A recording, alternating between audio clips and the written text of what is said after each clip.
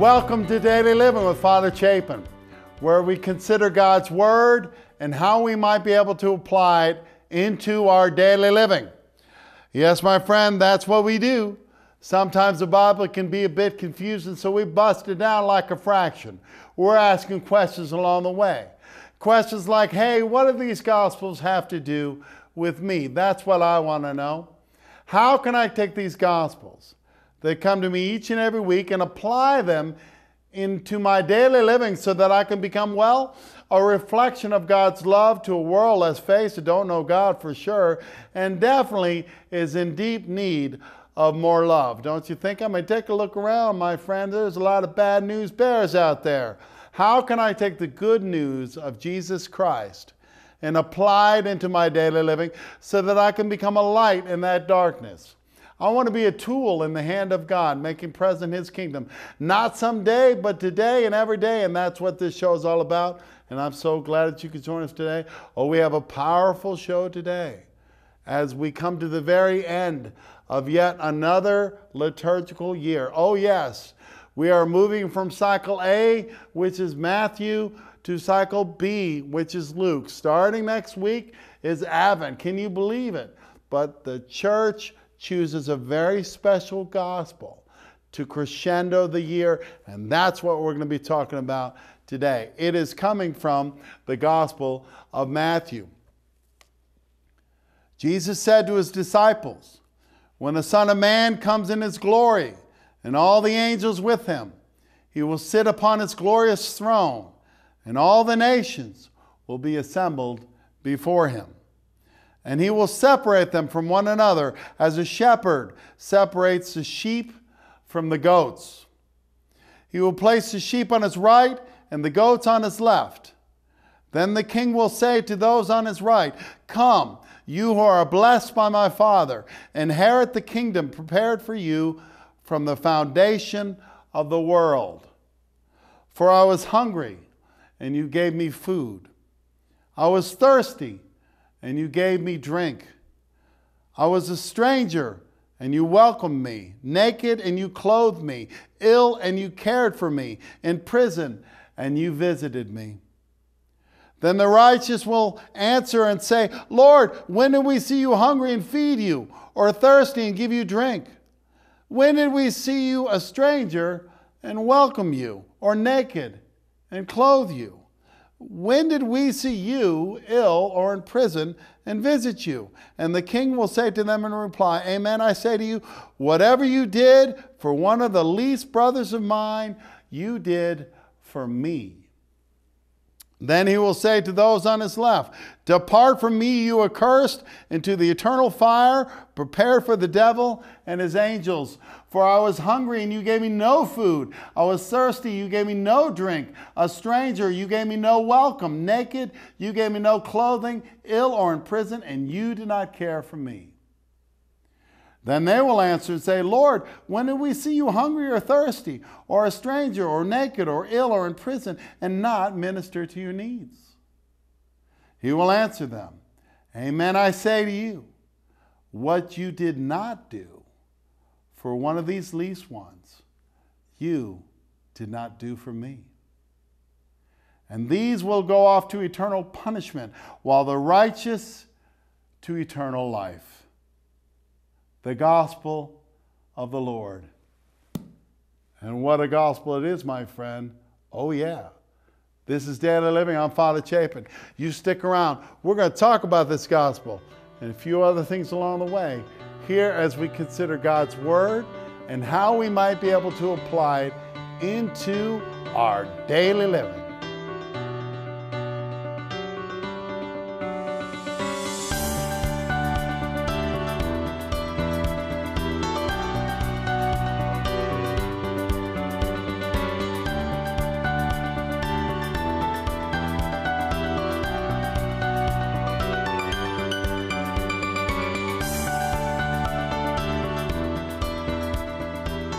Welcome back to Daily Living. So every Sunday throughout this country, preachers or priests or ministers will rise and go to the podium. They'll open up the good book, read a few lines, maybe even a paragraph. and then proceed to tell you exactly what they believe it's saying. Now, in some congregations, it may be brief. In others, it could go on for an hour.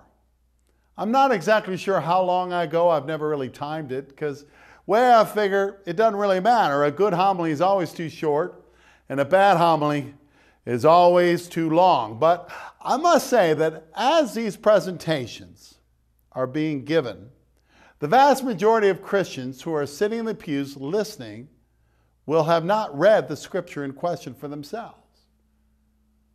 I've heard it said, why should I read the Bible? Father Sheridan tells me everything I need to know about it, right? This is a prevailing thought to many Christians.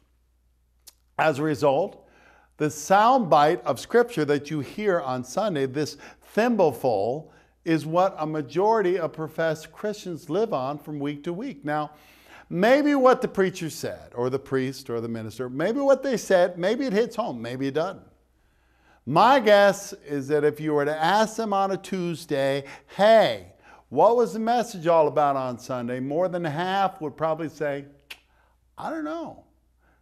Now, I say all of that to say this. If you really do believe in eternal life, if you believe that the good news, scriptures that you hear a little bit about on Sunday, that they're the key, or at least the very doorway to the possibility of that eternal life, seems to get the short shift, don't you think? I mean, really, certainly doesn't seem to have much emphasis in the typical life of a Christian. But today we're going to talk about a subject that is not real popular, and that is the subject of judgment. It's a cold, prickly word. We don't like it. Christianity, particularly Western Christianity, loves to hear about the Lord is kind and merciful, slow to anger and rich in compassion. And that is true. Loves to hear about the joy and the peace and the goodwill towards men as we build our nativity scenes, you know, if that's legal. That's what we want to hear about. We don't want to hear about judgment, even though the Bible discusses judgment with great frequency. People don't want to hear it. I'm telling you, you want to be a killjoy on Sunday morning? Step up to the podium, start talking about hell. See how that works out for you. Somewhere back in the 90s, a book was written entitled Embraced by the Light. It was on the New York Times bestseller list for 40 weeks. And the book was about a woman who died during surgery. She goes to heaven and then comes back to life. And she talks about the fact that while she was in heaven on her visit, Jesus never said or wanted to do anything that might upset her. She describes Jesus as almost a happy tour guide. Now, as you might imagine, this book was very popular. And it remains a very popular theology. Trust me, it fills stadiums. God loves you, wants to bless you. And if you write me a check, he will love you and bless you more, okay? But when we look at the scripture, it is true that we read about a gracious and merciful and loving God. But we also read in the scriptures about judgment. The one thing that the Bible makes very clear is that all of us have a fallen nature. That means we're sinners. The Bible makes very clear that we are responsible for our sin nature that comes out of the fall. Not just the collective failings of humanity, but our personal failings as well. We don't get to blame it on the devil. We don't get to blame it on the excesses of a sparkly world. We can't say we were tricked. There was not a misunderstanding. There are no mitigating circumstances, no excuses. Judgment Day. It comes from you, it comes from me. We might not want to talk about it, but the Bible makes it very clear that there will be a day of judgment. I mean, think about it. If there was not a day of judgment, then God would be, by definition, an unjust God. My friends, we live in a world where life can be extremely unfair at times. And it seems that wickedness prevails as it rules the day. And this is what our gospel addresses today. Judgment.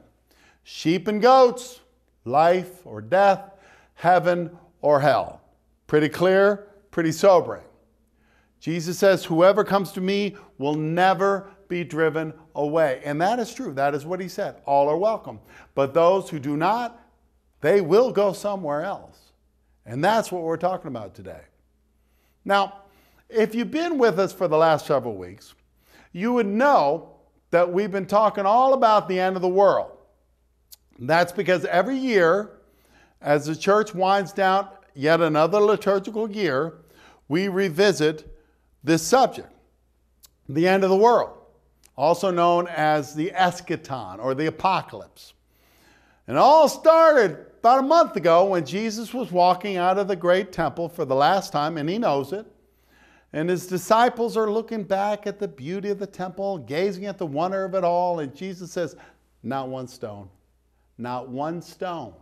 will be left upon another. And they're shocked. And this is where the whole thing turns. And over the last several weeks, we've moved through the unfaithful servant. Remember him? The master was delayed. So what does he do? He gets drunk and starts to beat his fellow servants and maidservants, and then the master shows up. Didn't work out so well for that guy, right? By the way, we are living in that delay right now. Just saying. Then we have the 5 wise and the 5 foolish virgins. 5 were prepared and 5 lacked something. What they lacked was the oil. We talked all about that. What was that oil? Then we had the talents. That was last week. A man goes on a journey and he entrusts his property to 3 people. The first 2 doubles his money. Third guy does nothing. So these last 3 weeks, actually the last month, it's been kind of like a symphony, gaining steam, gaining momentum, building to the ultimate crescendo, the crashing of the cymbals, the timpanis, the kettle drums are rolling, they're going all out, and then boom, the final note. My friends, that is what our gospel is today. It's the final note. Sheep and goats.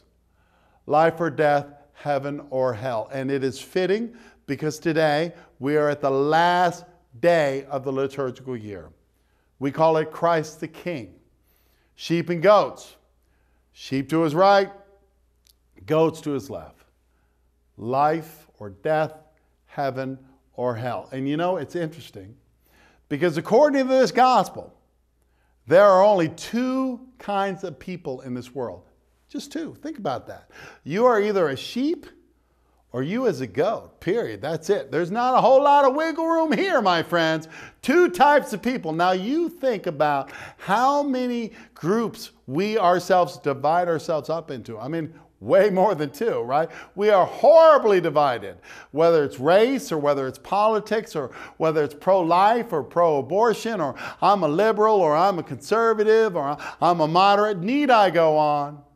I mean, just consider the body of Christ, my friend. Christianity has split into over 40,000 denominations. Think of that, 40,000. Let's talk about one. How about Catholicism?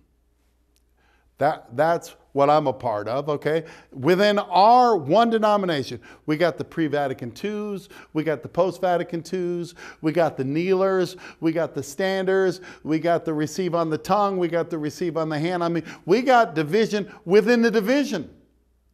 But in the end, Jesus is making it very clear that despite all the divisions and all the different groups that we divide ourselves up into, in the end, it comes down to 2. You are either a sheep or a goat. This is Daily Living. I'm Father Chapin. You stick around. We'll be right back, and we will continue to talk about this amazing gospel that comes to us here as we consider God's Word and how we might be able to apply it into our daily living. Hi, this is Father Chapin, host of Daily Living with Father Chapin. It is such a pleasure to be able to come into your home each and every week and share the good news. But it's a bit expensive. So at the end of the broadcast, we're rolling out a new program of partnership. I'd ask you to grab a piece of paper and a pencil so that maybe you can jot it down and consider it. But what do you say we just get right on back to the show? Welcome back to Daily Living. Now, just for the break, we were talking about the fact that in the end, there's really only two types of people. You're either a sheep or you're a goat. Now, I imagine if I could look through this television set and say, raise your hand if you're a goat, I'm probably not going to get a lot of takers on that one, because I think most of us feel like we're on the sheep team, right? Aren't we? Well, what's the difference between a sheep and a goat? Because whatever it is, we need to find out, because it's obviously important. One could say, in fact, that it's a matter of life or death. What distinguishes a goat from a sheep? Well, I've read that sheep can be led while goats cannot be led, and I suppose there's some sense in that, but do you think that that's really what Jesus was trying to get at? What is it that a sheep has that a goat seems to be missing? Well, remember, I've said many times that Scripture explains Scripture. And there are many areas of the Bible that talk about judgment, and one of them is the wheat and the weeds. Okay, it's also known as the wheat and the tares. And remember, when we talked about the wheat and the weeds, we talked about a particular weed called a darnel. And a darnel looks exactly like a stalk of wheat. But when the stalk of wheat sprouts an ear of grain, the weight of the grain will cause it to droop over. So you see how it flops over. That's the weight of the grain. Now, a darnel produces nothing. Even though it looks exactly like a stalk of wheat, it produces nothing. As a result, it stands tall, arrogantly, in the wind, like a lot of people, right? Jesus makes the point that they will grow together. And only at the end of the age will the angels separate them. So this could be a clue. Seems like the difference between the wheat and the weeds, or the sheep and the goats, is what they produce. John the Baptist talks about this. Even now, the axe lay at the root of the tree, ready to cut down the tree that does not bear fruit and cast it into the fire. Okay, Jesus says good trees cannot bear bad fruit, and bad trees cannot produce good fruit. So given the fact that both John the Baptist and Jesus warn about this bad fruit, and the difference between the wheat and the weeds and the sheep and the goats seems to be fruit, what is the fruit? Well, according to our gospel today, it's giving food to the hungry. It's water to the thirsty. It's clothing the naked. It's welcoming the stranger. It's visiting the sick, visiting the prisoner. Which brings us back to a really old argument that they have been screaming at each other about since the first century. Is it by faith or works that one is saved? In other words, if we do a lot of really, really good things, can we earn our stairway to heaven? Is there some kind of karma scale in the sky that if you do some bad things, you can make up for it by doing a lot of really good things to kind of balance out the karma scale? This theology can be summed up by a bumper sticker. Jesus is coming, look busy, right? So what to do? What is our gospel telling us today? How can we apply this into our daily living? What were those 5 foolish virgins missing? What was the man who buried his talent guilty of? Remember the guy at the wedding feast who didn't have the proper wedding garment? What was that all about? He was cast into the outer darkness. There was wailing and gnashing of teeth. So we better find out. What was he missing? Well, what the 5 foolish virgins were lacking, what the man bearing his talent was missing, what the guy at the wedding feast did not have, what seems to define the difference between a sheep and a goat can be found in the 14th chapter of the Gospel of John. I mean, it's all right there. In fact, you know what? While we're talking about it, you might want to read the 14th chapter of John. It's not long. It'll change your life if you let it. Jesus is leaving his disciples. He's going where, at least for the time, they cannot follow. What does he say? He says, I will not leave you orphans. I will send you the promise of the Holy Spirit, the Spirit of truth that will guide you in all things. Now, I want you to open up your mind really wide and hear this, okay? Because this explains a lot of things. You know him because he abides with you and he will be in you. Remember the woman at the well? When Jesus was talking to her, what did he say?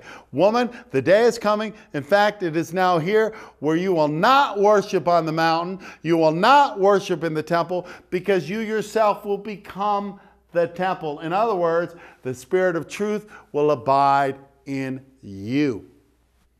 He keeps on saying, you fed me. You quenched my thirst. You clothed me. You welcomed me. You visited me. And both the sheep and the goats asked the same question. Well, when did that happen? When do we see you there now? They didn't remember Jesus. They didn't recognize Jesus. And you know, there's something very beautiful about that. The sheep were not serving others simply because they're trying to earn their stairway to heaven or punch their golden ticket. No, no, no. The sheep were serving because that's what sheep do. And this is what the man who buried his talent was lacking. This is what the guy at the wedding feast did not have. This is what the 5 foolish virgins were lacking. The oil, which is the Spirit that whispers to you God's will, that quiet voice that is whispering to you all the time. My friend, if you never, ever hear that quiet voice whispering to you, well, then you're a goat, period. And in just the same way, if you do hear the quiet voice whispering to you the next right thing to do, and you're ignoring the quiet voice, you don't follow the quiet voice, then you're a sheep that's trying its best to be a goat. And go easy on that one, my friend, because you just might get your wish. When we pray, thy kingdom come, thy will be done, are those just words? Or are we getting his will done in our lives? My friends, hear me when I say, the day is coming when we will all be held accountable for what we did in this life. And I'm not exactly sure what that would look like. I imagine in my mind's eye like a large, stately room, lot of marble, sort of like a courtroom. And I'm led before the throne of judgment. And the prosecution begins. Diablo will be there. Oh, yeah. And he'll say, roll the tape. And the movie of my life will be played. And this movie will show the good, the not so good, the bad, the ugly, and the real ugly. I remember when I played football in high school. And I was no good. I was no good at football. I didn't want to hit anybody, okay? But anyway, I was big, right? So I was on the team. And anyway, we used to watch the game film every week. And if I missed a block that caused the quarterback to get sacked or maybe a long play to happen, the coach would always pause the tape. He'd pause the film and he'd say, yeah, look at Engler. And he would play it back and forth a few times just to kind of rub it in, you know. I see Satan there. I see him doing that kind of thing. And after the movie's done, silence. And a voice from the throne will cry, and how do you plead? And I'm going to have to say, guilty, Your Honor. Guilty as charged. And the voice will say, the wages of sin are death. Period. And that is true, my friend. The wages of sin is death. Period. And as the bailiff comes to take me away to my rightful place, I will have no one to blame. I knew. I wasn't tricked. This was not a misunderstanding.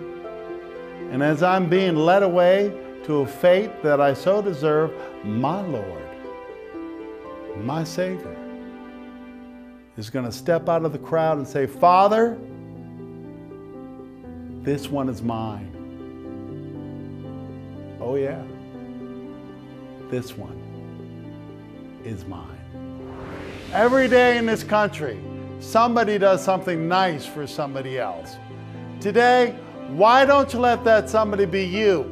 This is Daily Living. I'm Father Chapin. Hope you can come back next week and we'll do it again. Until then, I hope you let God live in your life. And I bless you in the name of the Father and of the Son and of the Holy Spirit. Hi, this is Father Chapin, host of Daily Living with Father Chapin. Want to thank you for watching a broadcast. I get letters just about every day from all over. Maybe it's a prisoner in Hagerstown, Maryland, or maybe it's a family out in David, Arizona, or maybe it's as far as Santa Fe, California, and they're all being fed. If you feel like you're being fed by Daily Living, I would ask you to consider a monthly gift to help me keep on the air. You know, we are 100% privately funded. A monthly gift to Daily Living at 181 St. Brendan Way, Elkins, West Virginia, 26241. I will send you a monthly newsletter, a small gift of appreciation, and if you send me an email address, I will send you a script of the show prior to its broadcasting. You can also go to the website, mydailyliving.com, and donate on PayPal. Once again, thank you for watching the show.